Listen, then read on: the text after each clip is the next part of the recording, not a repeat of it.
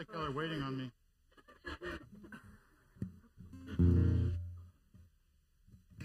I thought you would appreciate me playing with a guitar that was in tune. Oh, and a drummer.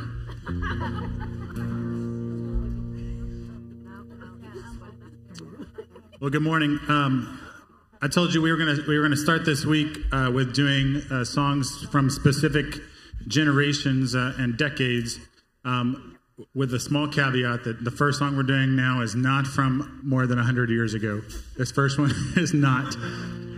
You will recognize it as the very first, but it's still a good song, and everything else for the rest of the service is, and we'll do a little of teaching moments of those other songs. But let's stand together as we sing One Way, God's the Only Way.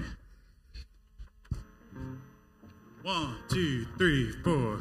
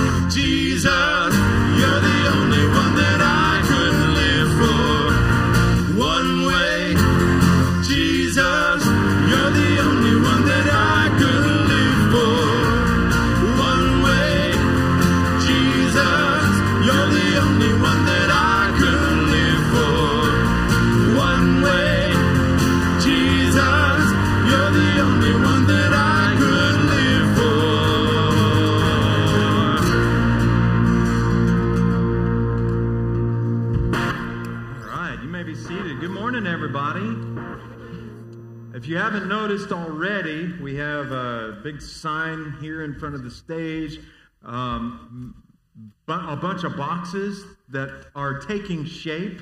in the back over here. This is all having to do with Vacation Bible School, which is coming up starting 1 week from tomorrow. So we are excited about that. And in fact, we have a special leaders training meeting right after church today. And so we're grateful for Vacation Bible School, and it's coming up. So we're going to have a special time of prayer next Sunday to dedicate our efforts in VBS and also to commission our leaders in Vacation Bible School. And so we'll be doing that next week. But it's never too early to pray for it. You don't have to wait until next Sunday or Monday. And I hope you're not waiting till next Sunday or Monday. This is a perfect time to be praying for VBS. Now, if you're a newcomer with us today, I invite you to fill out this guest information card. These are located on the info tables out in the foyer. You can put that in the drop boxes out there, or you can put them in the offering plates when they come by a little later on in the service. If you're joining us on Facebook, our Facebook page live stream this morning, you can go to westoakwoods.com/connect. And there's a form there that you can fill out online. And also on the back of these cards, there's places for prayer requests. You don't have to be a newcomer to fill that out. If you have a prayer concern or a prayer request that you would like us to pray for, you can fill that out and turn it in as well. All right, before we go forward in our worship service today, let's take some time to pray for one another. I know that many of us in our Sunday school classes have been talking about prayer this morning. And one of the best ways to learn about something is to do it, right? I don't know about you, but I learn by doing and by repetition. And so let's take this time now to pray. Let's pray for VBS. Let's pray for one another. Let's pray for our church service today. Would you pray with me?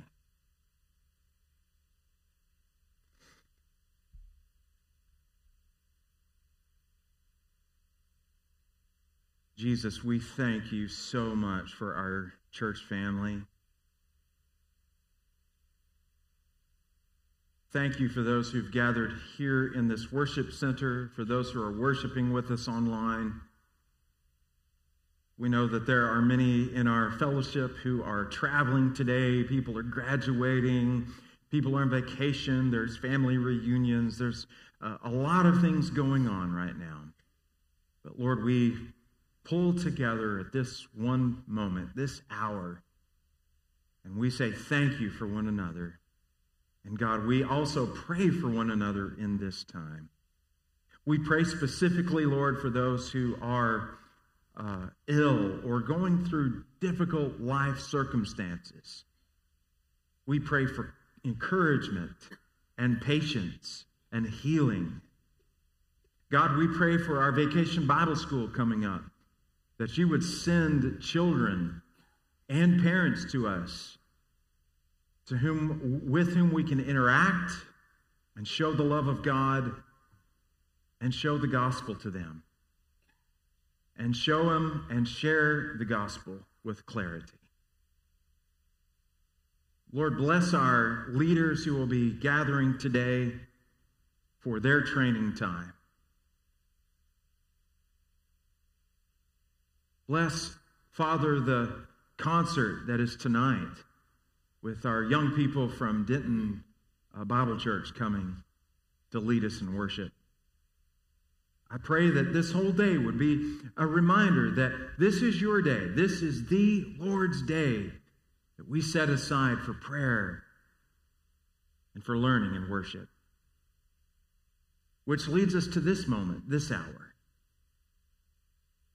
Speak to our hearts through the songs, the scriptures, the sermon, the invitation.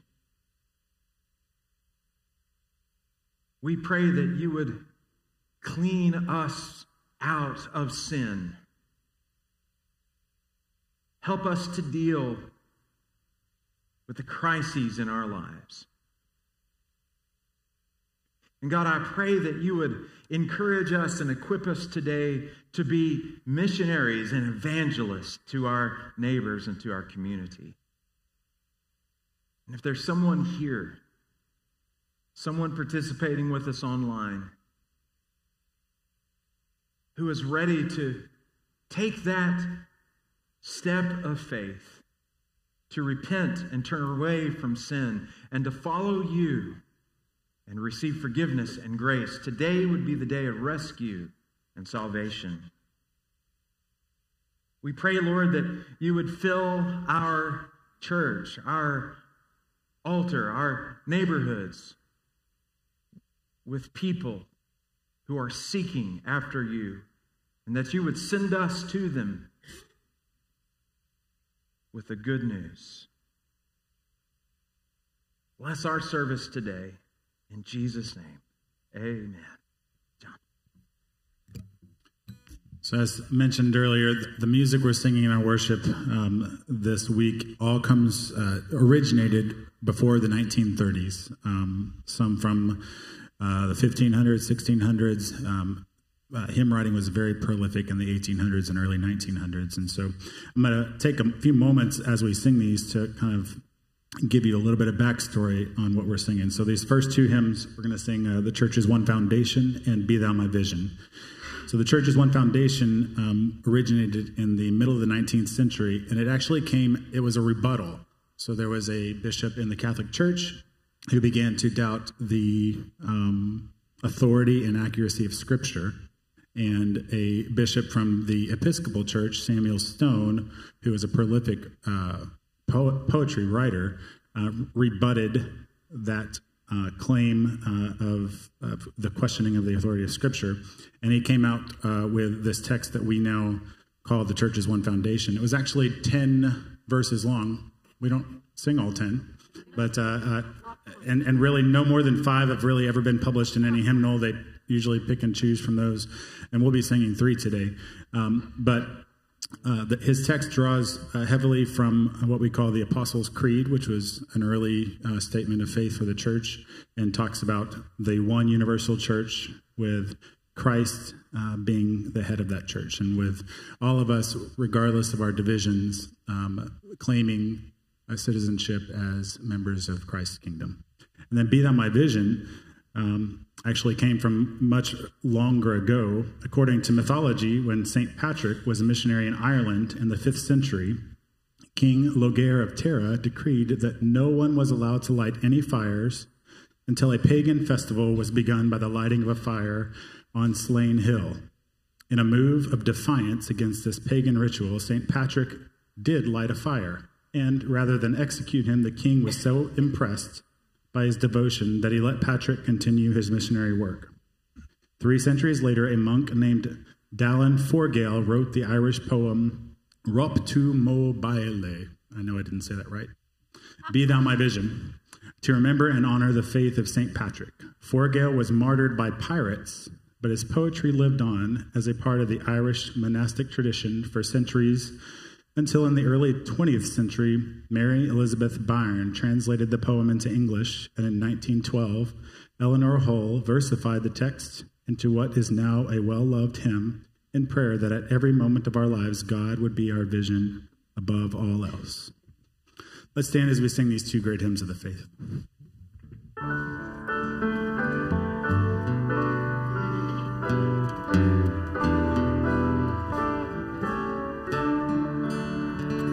The church is one foundation, is Jesus Christ her Lord. She is his new creation by Spirit and the Word. From heaven he came and sought her to be his holy bride. With his own blood he bought her, and for her life he died. Elect from every nation, yet one o'er all the earth, her charter and salvation, one Lord, one faith, one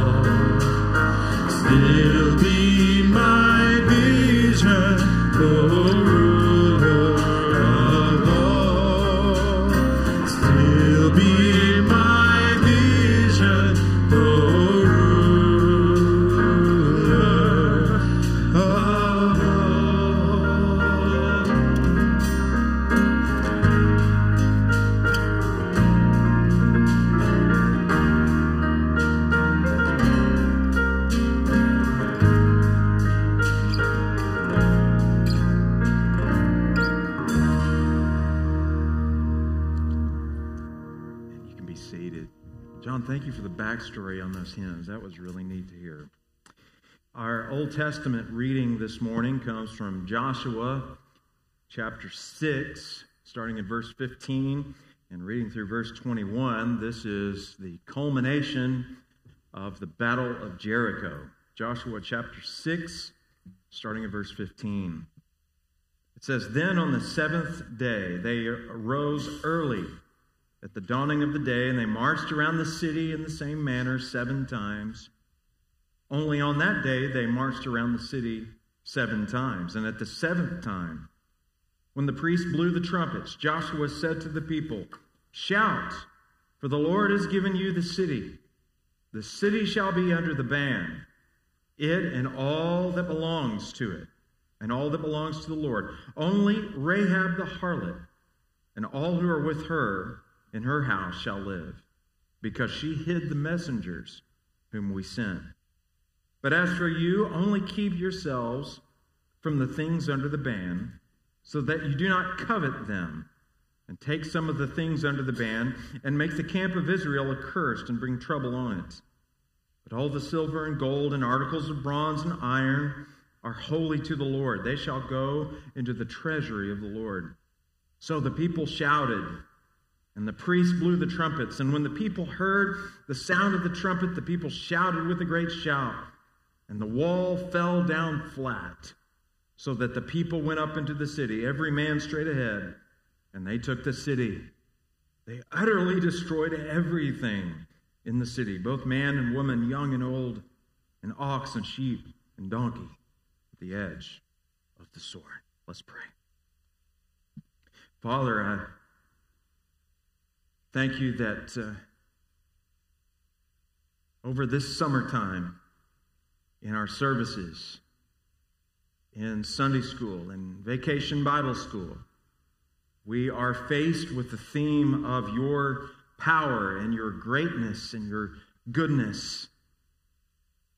And Lord, as we think about how powerful and creative you really are, it helps us to understand not only how finite we are, but also how we, however, can depend on your power and your goodness to get us through difficult circumstances. We praise you, Lord, that the same power that raised Christ from the dead, that made the walls of Jericho fall flat, that power resides in the heart of those who put their faith in you. And so we do, as the song says, we pray, be thou our vision, that we can see clearly how to behave, how to work, how to talk, how to pray, and how to live our lives in total glory, for your total glory, for you. We pray these things in Christ's name. Amen. It's about 1674. Bishop Thomas Ken wrote 3 hymns for morning, evening, and midnight as an addition to his A Manual of Prayers for the use of the scholars of Winchester College. These hymns were published by Ken in a pamphlet in 1694 and were included in the manual in the 1695 edition. Praise God, from whom all blessings flow, was the text of the final doxological stanza for all 3 of these hymns.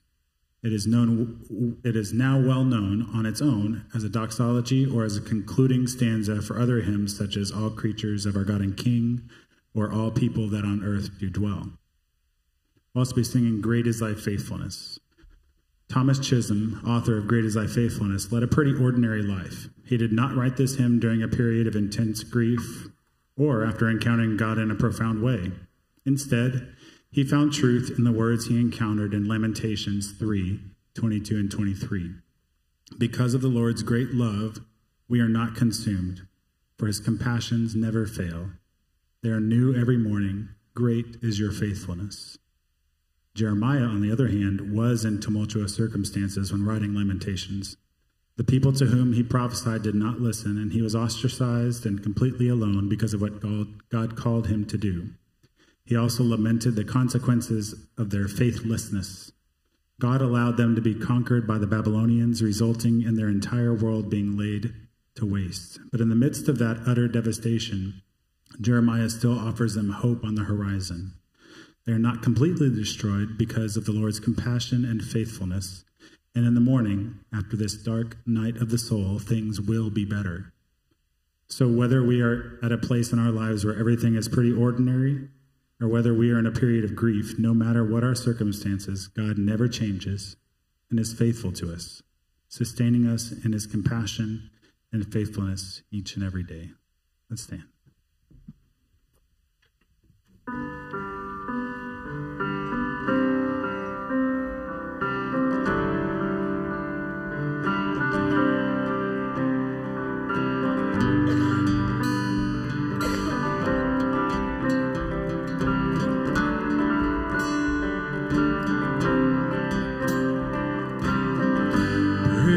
God, from whom all blessings flow.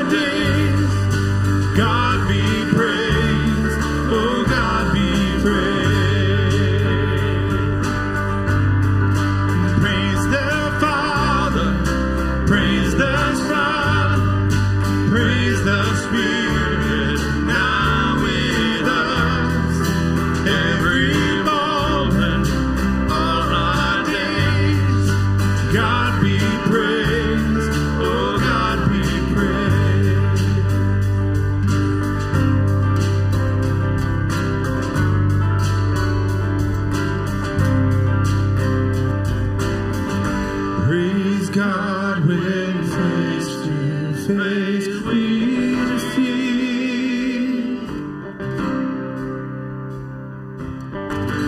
The one who died to set us free. The one who rose in victory.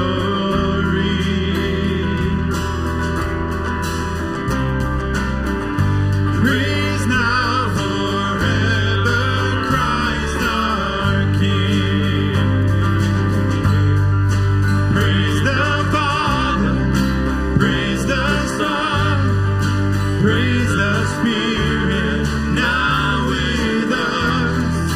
Every moment, all our days, God be praised, oh God be praised. We praise you, Father, we praise you, Son, praise you, Spirit, now with us. Every moment, all our days, God be praised, oh God be praised. God be praised, oh God be praised. God be praised, oh God be praised.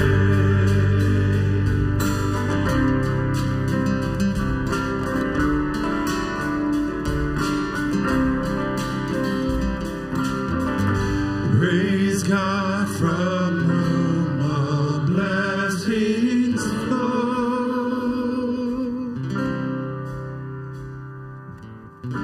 Praise Him, all creatures here below.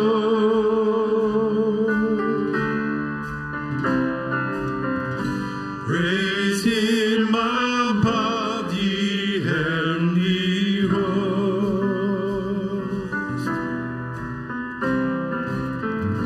Praise Father, Son, and Holy Ghost.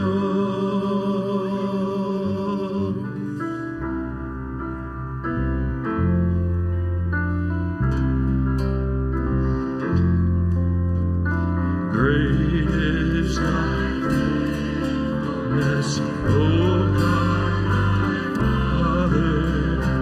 There is no shadow of turning with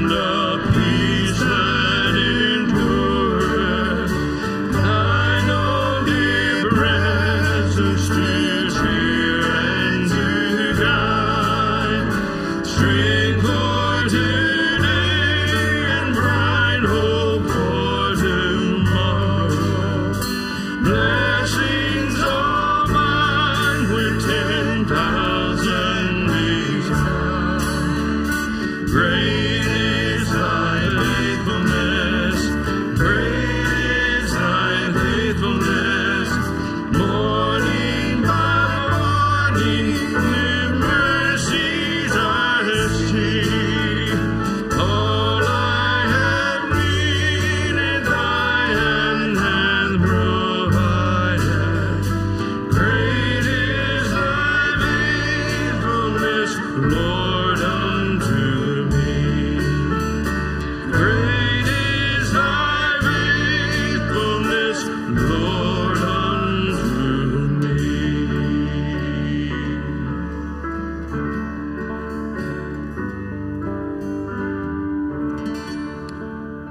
God, we celebrate your faithfulness. God, it is a stronghold for us, regardless of the situations we have in life. God, we know that we can stand firm in who you are and your character, God. We can lean on without any fear of it swaying or wobbling, God.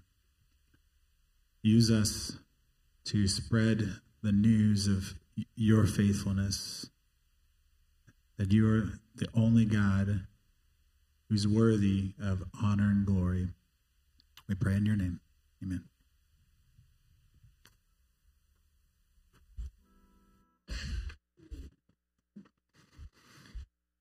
Thank you, John and choir. I'm really going to like this worship through the decades theme that we're doing. That was very meaningful this morning. So thank you, John. Very meaningful. Very good. Well, we're going to kick off our summer series of messages today. The series is entitled Difficult Questions. And before we jump in, let me just say thank you to all those of you who have submitted questions. There are not enough weeks in the summer to get to all of them. So please don't be offended if we don't get to your specific question. Some of you asked, however, the same thing in different ways. And we're today going to get at one of those, that we got this question multiple times. But just know that there will be enough weeks ahead at some point to catch up on those questions that we can't get to this particular summertime. But let's dive into our first question, and it is this.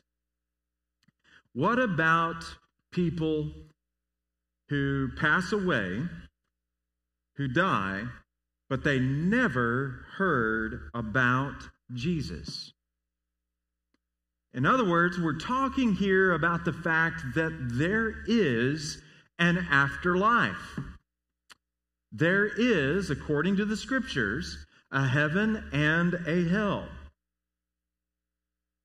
And those of us who put our faith in Jesus Christ and receive forgiveness of our sins from Him and receive His grace, we stand on God's Word to believe that to be absent from the body is to be present with the Lord. Amen? And that's basic Christian belief. But what about those who seemingly never hear? What about a person, say, in China or Afghanistan or maybe even your neighborhood? And they've never heard about Jesus. They're not cognizant of who God is. They have never seen a Bible nor have heard of one. What about them? How does God treat those who've simply never heard? And also mixed into this, we have a very important question as well. What about children? What about innocent children who haven't cognitively gotten to a place where they understand sin or grace? What about the children who were in those classrooms in Uvalde last week? How does God handle that? Do those children spend eternity separated from God? That doesn't seem right, does it? Now, fortunately for us, there is a place in Scripture that talks about this very issue. And by the way, everything that we talk about in this series is going to come not from James Hassel philosophy, but from the Word of God, okay? Here at West Oak Woods, we stand on the Word of God. All right? And so for this series, we're going to test every question, every doctrine by the Word of God and what it says. So let's go to the Bible and see if there's a word for us today about responsibility and salvation. If you have access to the Word of God, I'd invite your attention to Romans, the book of Romans. We're going to be in chapter 1 this morning, and we're going to start in verse 18 and read through verse 21. Now, if you don't have a Bible, you can pull that up on your phone. You can share with a friend. There's a Bible in the little rack in front of you. Don't be bashful about asking for a Bible if you need one. Perfectly fine. Romans chapter 1, starting in verse 18 and reading through verse 21. This is the Apostle Paul writing this, and he says this: "For the wrath of God is revealed from heaven against all ungodliness and unrighteousness of men who suppress the truth in unrighteousness, because that which is known about God is evident within them, for God made it evident to them. For since the creation of the world, His invisible attributes, His eternal power and divine nature have been clearly seen, being understood through what has been made, so that they are without excuse. For even though they knew God, they did not honor Him as God or give thanks, but they became futile in their speculations, and their foolish heart was darkened." Now, isn't that passage just a ray of sunshine for you? Let's see what Paul is talking about. Let's pray together. God, thank you for this particularly powerful text to address a particularly important and powerful question. We thank you that your word does not return void. And so I pray that as we deal this summer with difficult questions, that your Spirit would light up the biblical text, that we may see the truth of what you want for our lives and for our neighbors. We pray these things in Jesus' name. Amen. Now, given this text and its density, there's a lot going on here.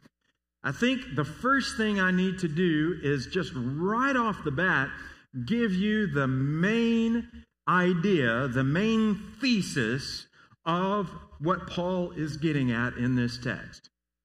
So if you don't hear anything else today, here's one thing to latch on to. In fact, if you get this one thing and think about it for the rest of my preaching time, I'll be satisfied with that. All right? Here it is. The main idea is this: we are responsible for the revelation about God that we have. Let me say that again. This is something to really think about. We are responsible for the revelation about God that we have. Let me put it another way. For those who have never heard about God, never heard about salvation, never heard about Jesus, never heard about grace, never heard about heaven and hell, God does something for those folks. Paul refers to it in the text.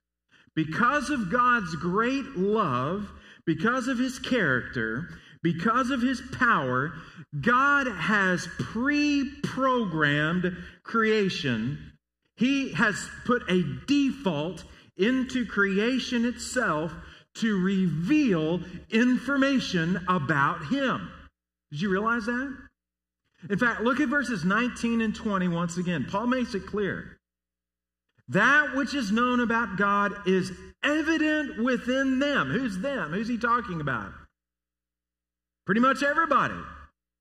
God has made evident within that which is known about God. God has made evident, for God made it evident to them. What is Paul saying?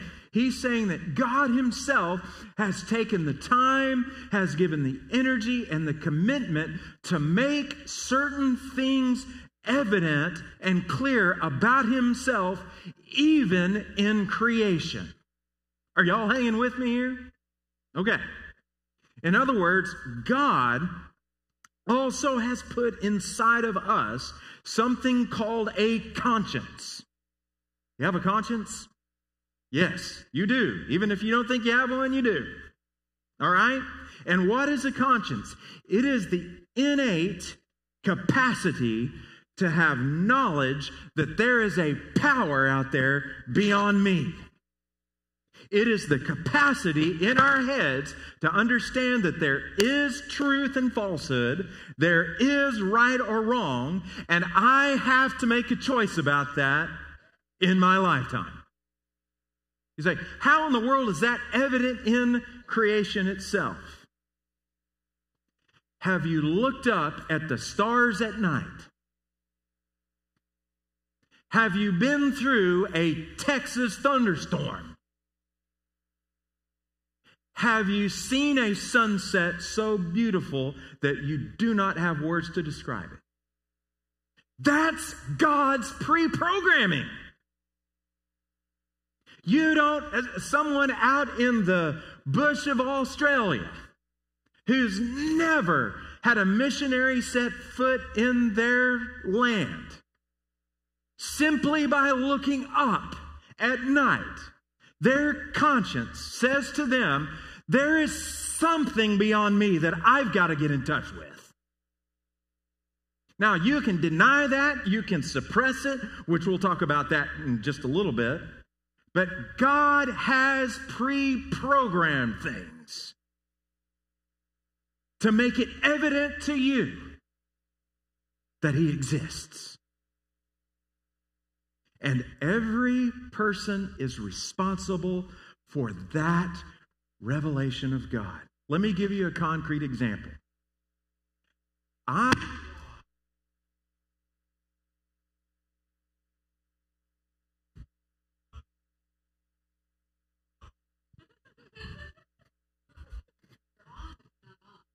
right.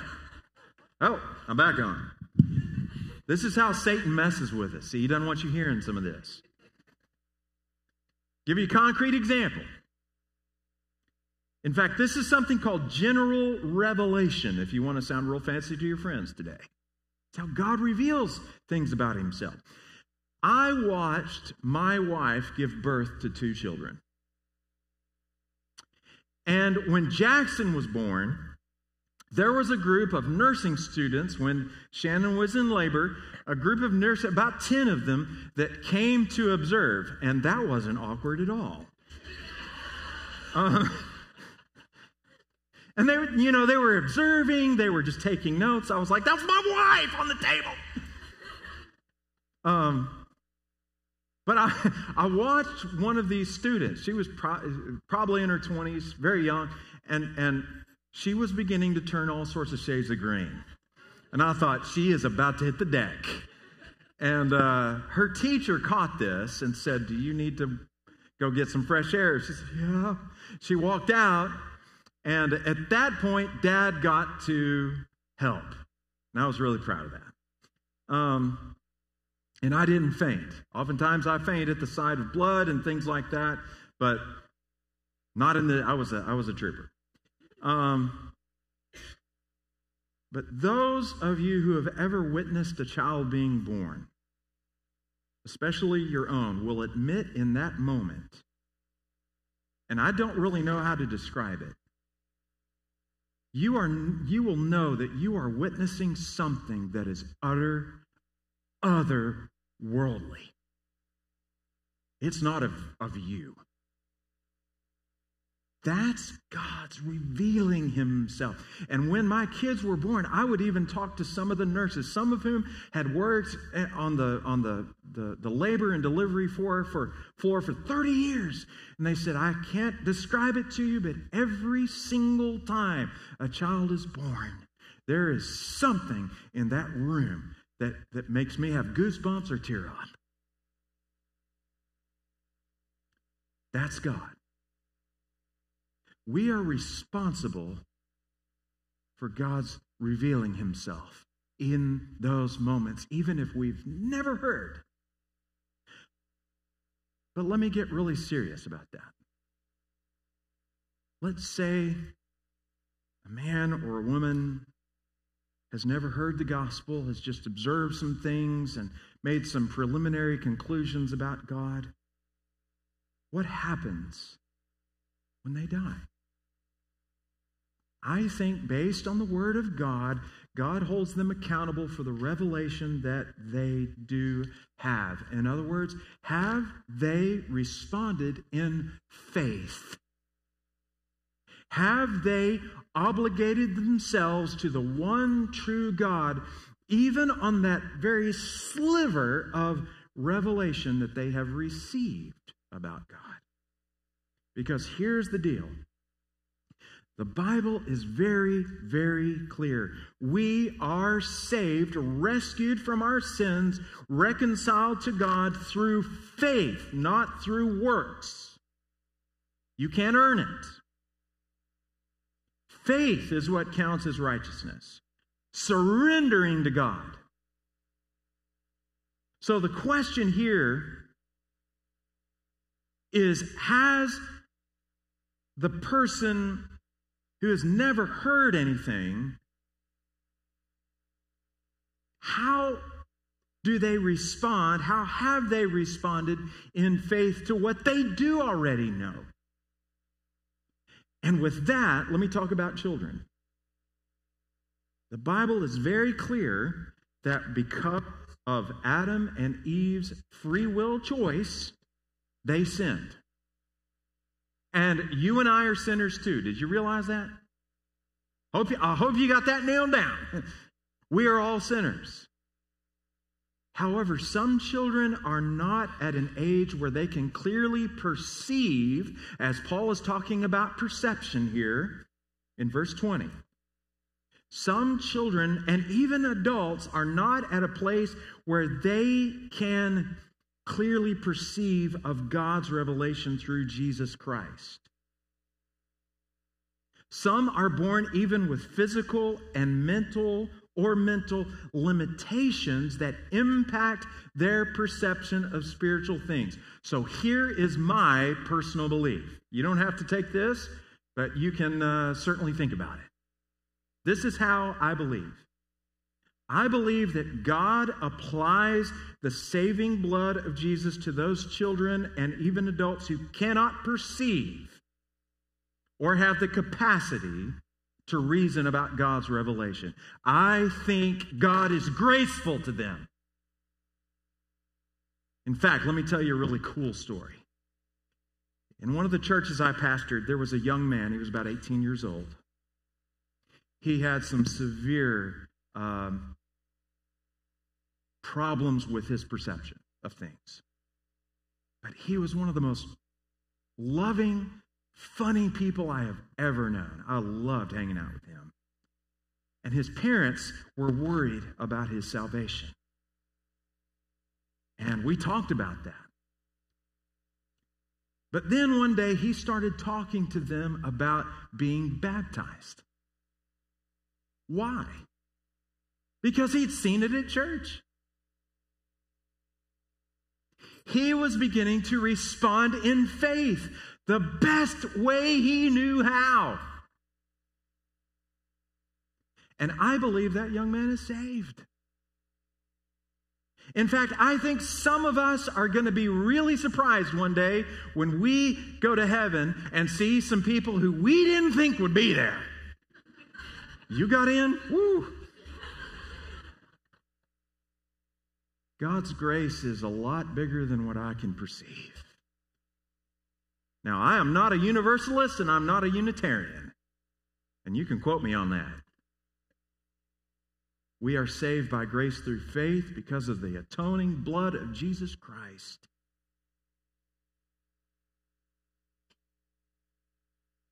In fact, that gets us to the other side of this coin. There is grace. But there's also this. If you are aware of Christ, of the Bible, of the gospel, it is possible for you and I to suppress that truth. Paul gets rather blunt about this. I hope you caught that in this passage.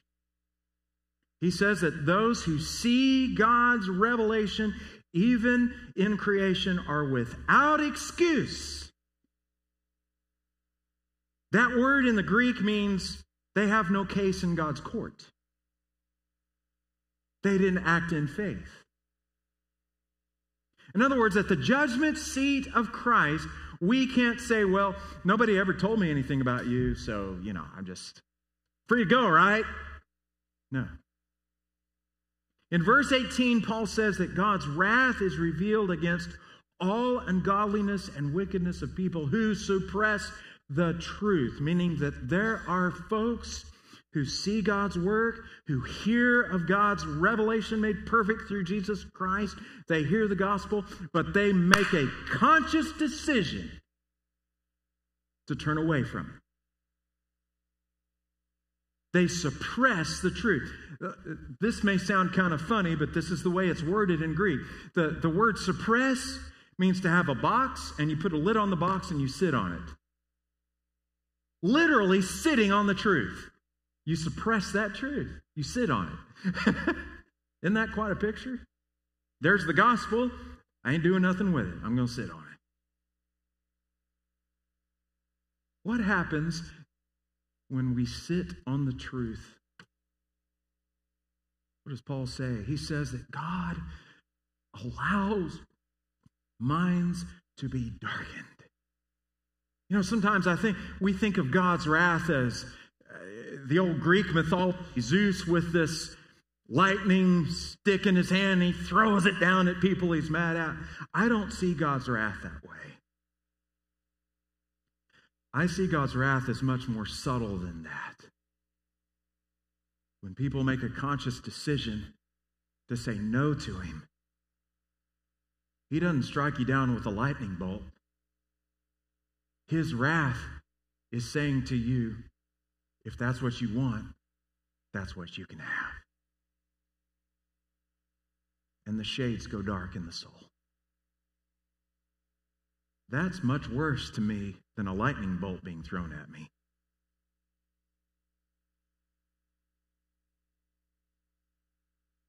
We probably see this lived out the most at the actual crucifixion of Christ.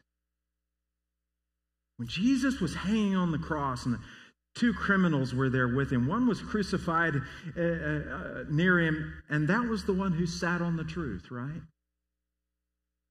He was responsible for the revelation that he had. But how did he respond to Jesus? Heal yourself. If you were really who you say you are, you'd get down from that cross.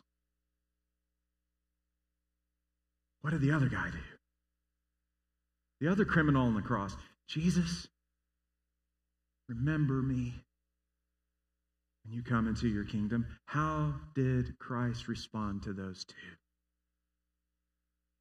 To the one who didn't sit on the truth, He said, today you'll be with me in paradise. So friends, it's incumbent really upon us as believers at West Oak Woods Baptist Church to remember two things when it comes to this question. One is, if you are a believer in Jesus Christ, it is really time for you to get serious about sharing your faith. We should probably ask less about what happens to people who've never heard about Jesus and start asking why it is that they have never heard. Does that make sense? We have got to share the gospel.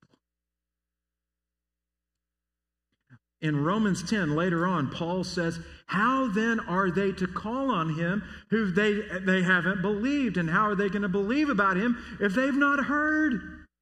And how are they going to hear without a preacher? You are being sent, church family. And you may say, well, Pastor James, I'm not good at knocking on somebody's door and handing out a tract or doing something. I'm not asking you to do that. In fact, a lot of the statistics today tell us that in America, if you try to do evangelism just by cold calling, it's not very effective. But I tell you what is effective, your lifestyle. And you making conscious decisions to engage with people about spiritual things. And let me tell you something, even if you are really fearful about sharing your faith, let me ask you to do something. Bring them to church. Just bring them with you. I'll preach the gospel. I will preach it to them. They will hear it when they come here. Bring them.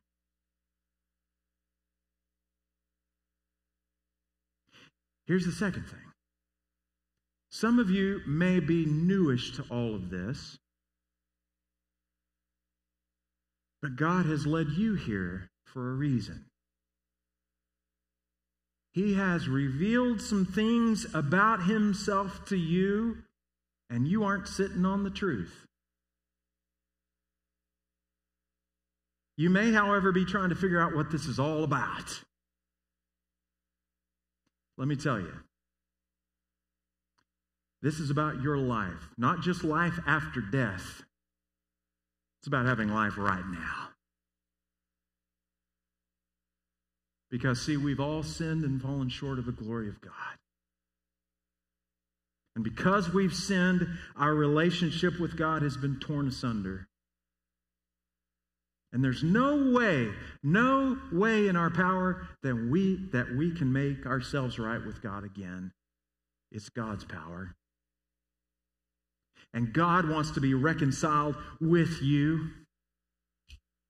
How is that possible? God came down in flesh. And He lived a sinless, perfect life. And He died on the cross for you. He was in your place. He paid your sin debt. He paid it in full with His blood. And He died and was buried.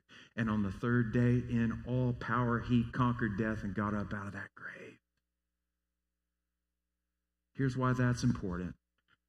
Because Jesus died for you and rose from the dead, He is extending to you the gift of forgiveness and grace. His outstretched hand is before you. What will you do? That is the gospel. Will you receive that? If so, there's no magic formula. You don't have to repeat a mantra or a saying. There's no incantation or religious stuff. You just cry out to God, Lord, save me. Forgive me. Give me a new heart. And when you cry out to God, what does He do? His very Spirit indwells your soul, and you get born all over again in your spirit. That's why this is important. Because you've heard that gospel, God's holding you accountable for that. How will you respond to Him? Let's pray. God, thank you for this question and for the answer to it. That there are some who never hear. They never get a chance to hear the gospel.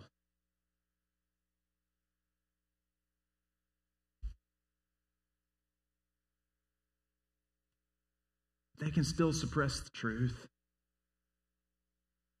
or open up in faith. And there are those of us here in this room, watching online, surrounded by neighbors. And yes, we've heard about Christ. We've heard about the gospel.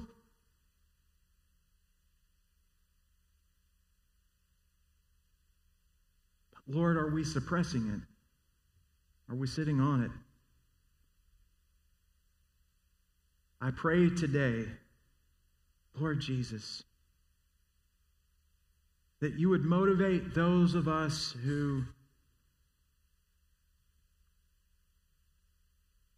have a reconciled relationship with you, and yet we're not sharing our faith. We're not sharing the good news that Jesus has died for us and rose from the dead victorious. I pray that we would have a new perspective, a new energy to get the gospel outside the walls of our church building and the walls of our homes. I pray also, Lord, for those who have a decision to make whether or not to follow you and to receive the gift of forgiveness and grace that you paid for on the cross. Help us, Lord, to be sensitive to your Spirit as you speak to us about what decision we need to make, and help us to make the right choice in this moment. In Jesus' name we pray. Amen. I know we are late in the hour, but I don't want to suppress anything that the Holy Spirit may be doing or speaking to us today. We have an invitation. We call it an invitation every Sunday in our worship service. It's a time of our worship where we open up for people to come and to pray, for people to come and say, Pastor, I'm looking for a church to be a part of. I want to be a part of this one. A time for you to come and say, Pastor, I'm not sitting on the truth anymore. I've heard it, and I know I'm accountable for it, and I'm coming. I don't know everything in the world. I don't know all the books in the Bible. I don't know all the fancy stuff, but I do know that Jesus died for me, and I want to be forgiven of my sins and made new again. I'm asking Jesus to come into my life. Or, Pastor, I come today because I need to be baptized. Wash away the old and the new person comes up. To give that picture, show that picture of what has happened in my very spirit and my soul. Whatever God is leading you to do today, I'm going to be down here at the front. When we stand in just a moment, John's going to sing an invitation song. And when we stand and sing, come. You don't have to come alone. Bring a friend with you. Bring your family. Say, Pastor, here we are. Here I come. Here I am. This is symbolic of what I'm doing with Jesus. Jesus has said, come follow me. And I'm saying yes. Do you say yes to Jesus today? Would you stand and respond as God leads you?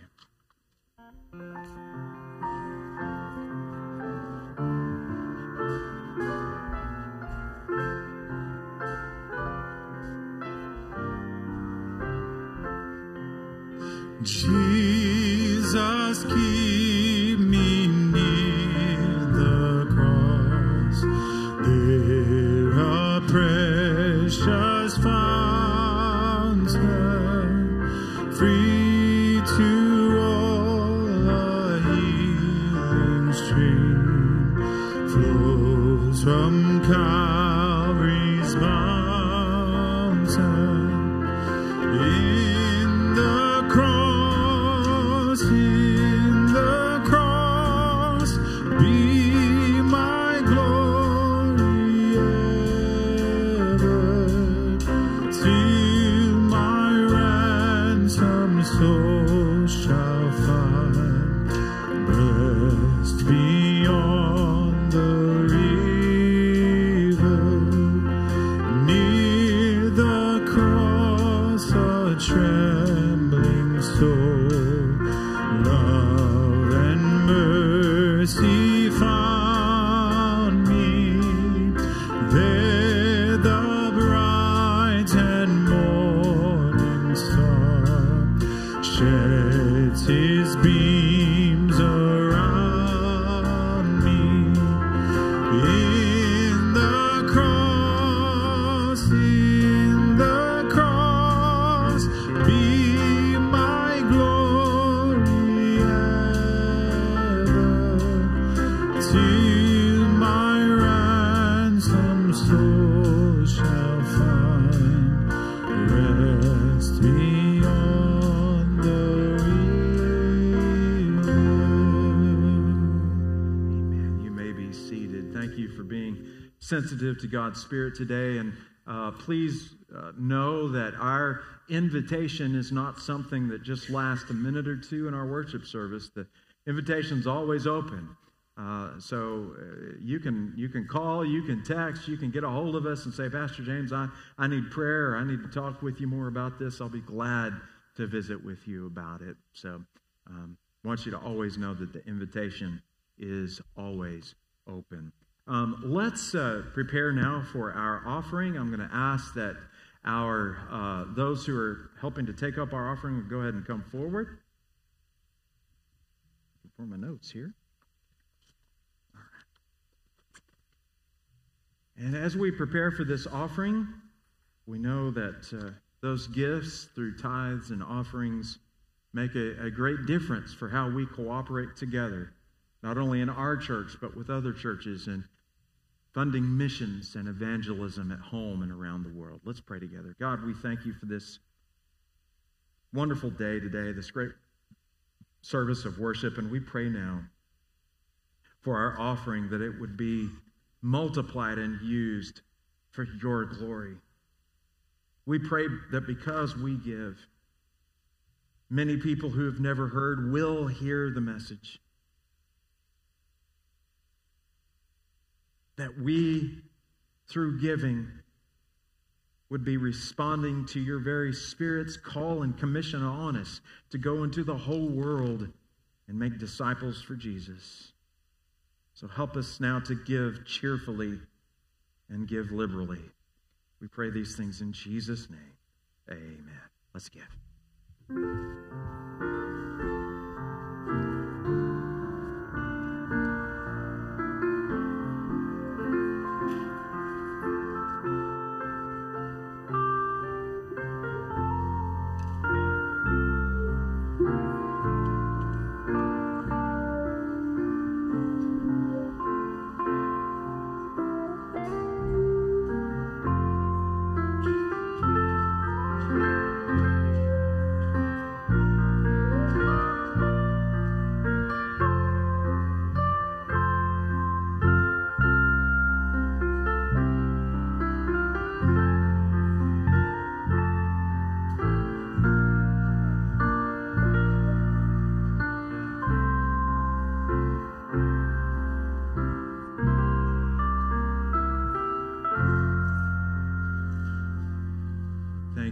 A few announcements before we are concluded and dismissed today. First of all, we will be having our VBS leader training right after the conclusion of the service today.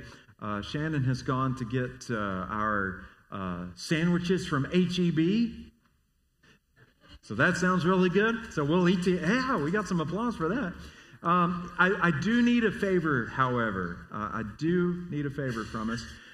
We need to, as soon as the service is concluded, clear out that section of the sanctuary, of the chairs and the pews back there, and move in some of the round tables. That's going to help us in two ways. One, it's going to help us for lunch today.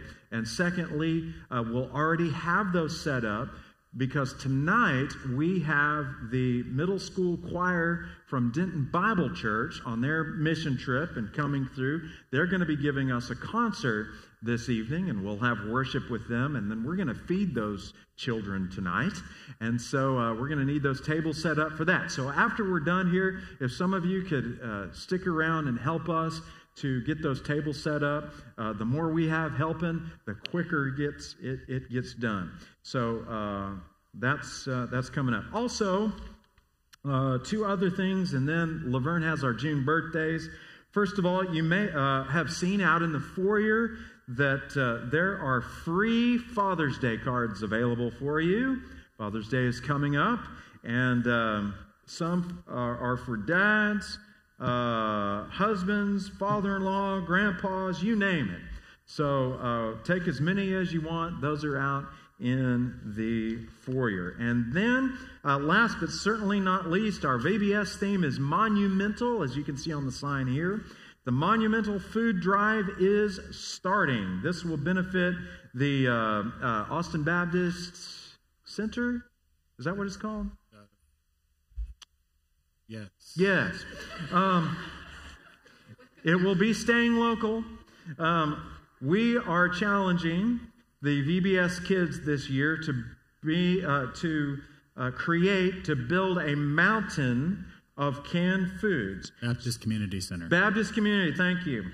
I knew it had center in it, and it had Baptist in it. All right.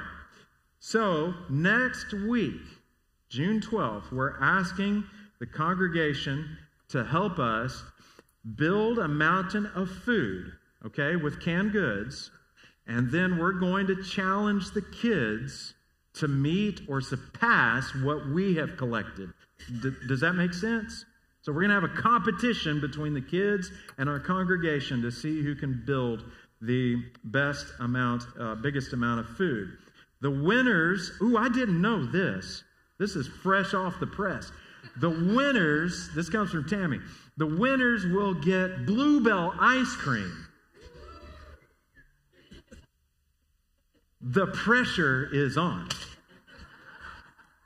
After VBS is over, we will continue our monumental food drive through the end of June, collecting dried beans, rice, pasta, canned meat, and more canned goods. That comes to you from our missions committee, and I'm appreciative of their support and their work. All right, Laverne, come and let's hear who has a birthday in June, and then we will be dismissed. Can you use that mic right there? I'm sorry. Okay, June the 1st, Jessica Pfeiffer. June the 9th, Donna Maxwell. June the 13th, Kelly Montgomery. June the 15th, Brian Thomas and Jody Van Slyke. Look up at me, Jody. June the 16th, Jack Shooter. June the 21st, Hoyt Harrell. June the 22nd, Betty Flingy, and Susan Reed, and Stephanie Simmons. And June the 24th, Marcella and Araceli Guadalajara. However you pronounce it. Anyway. Very good. All right. Let's sing happy birthday. Happy birthday to you. Happy birthday to you. Happy birthday, God bless you. Happy birthday to you. Happy birthday, June, folks. Thank you, Laverne. Appreciate that.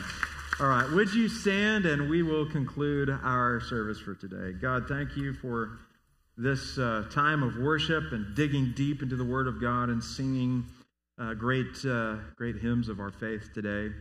Lord, I pray for our Vacation Bible School meeting to come, the decorating to come, and finally next week as we bring our canned goods, as we prepare to host children and to show them the best of our hospitality, and most importantly, to teach them the gospel and the importance of God's Word.